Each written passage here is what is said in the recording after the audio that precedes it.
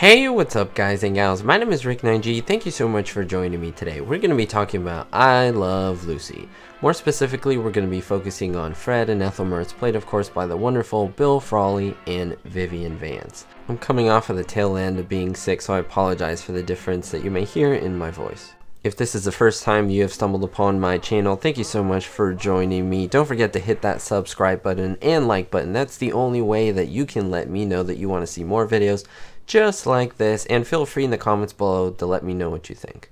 Many times watching I Love Lucy, we see Ricky, and of course the Mertzes come in to support the cast, but we don't oftentimes think what happens behind the scenes, what happens when the cameras go off and these individuals become their normal selves, not acting the part of a character.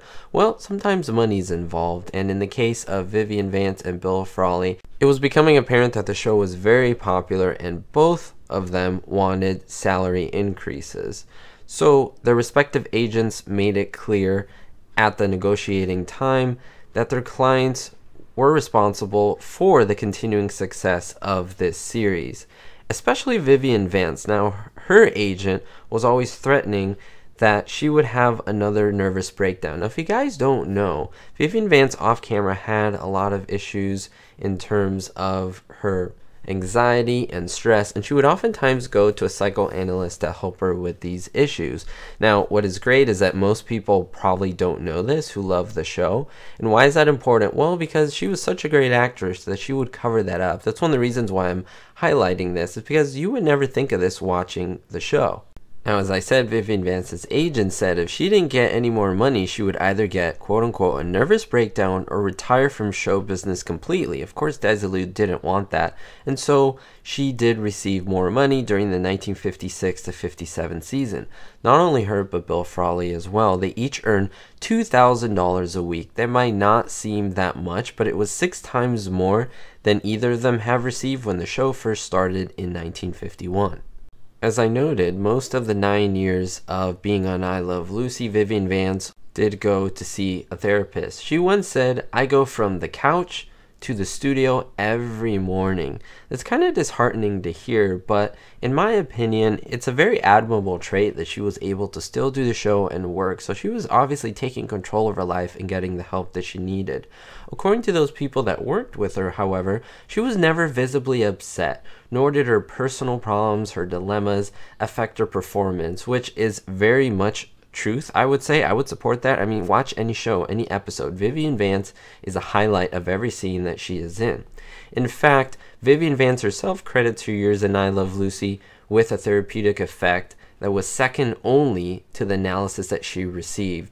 So it's really good to see that the show itself, the happiness, the laughter, helped her make things positive, even though she did not get along with Bill Frawley. Now, if you didn't see my video focusing on the feud between William Frawley and Vivian Vance, go ahead and check out that video. I think you will love it because you'll see so many details that you may not have known. In regards to Bill Frawley, he had personal problems as well. Everyone has those.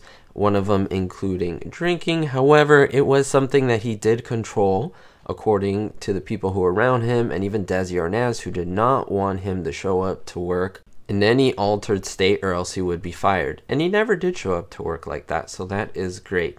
According to everyone working around him, as I said, he managed to conceal any of his issues from the people that were around him and worked with him. However, they did say that they did notice that he would often go and bet on horse racing.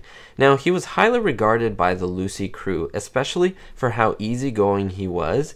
He bothered no one, he did his job, but funny note, he would oftentimes fall asleep during rehearsals. And that's kind of normal. Sometimes during rehearsals you have breaks and they would move furniture and props here and there. So that's not out of the ordinary for that to happen. In Bill Frawley's own words, he took the money and ran. He was not afraid to speak his mind.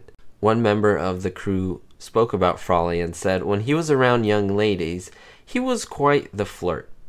In the presence of men, he was a no-holds-barred critic of whatever he didn't happen to like, which was just about everything and everybody. He was kind of Fred Mertz in real life as well.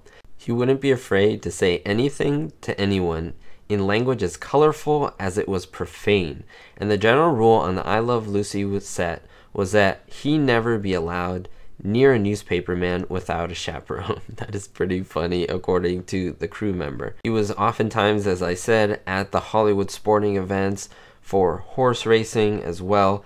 He was a racehorse owner, a stockholder in an old Hollywood Stars baseball team in the Pacific Coast League, and a member of the advisory board of the American League California Angels. He was a huge baseball fan, so much so that he had in his contract include a clause that allowed him to attend any World Series games played by his favorite team, the New York Yankees.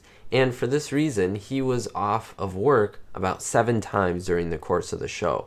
Not necessarily didn't appear in every episode, but during rehearsals and in a couple episodes, he did not appear for those very reasons. Well, that's it for this episode, guys and gals. Don't forget to browse my channel, as I have over 200 I Love Lucy episodes ranging in many different topics that I think you'll love. Other shows including Addams Family, The Munsters, Gilligan's Island, and so many more. Hopefully you are doing well, you are staying positive, you're always bettering yourself, and most importantly, be hopeful.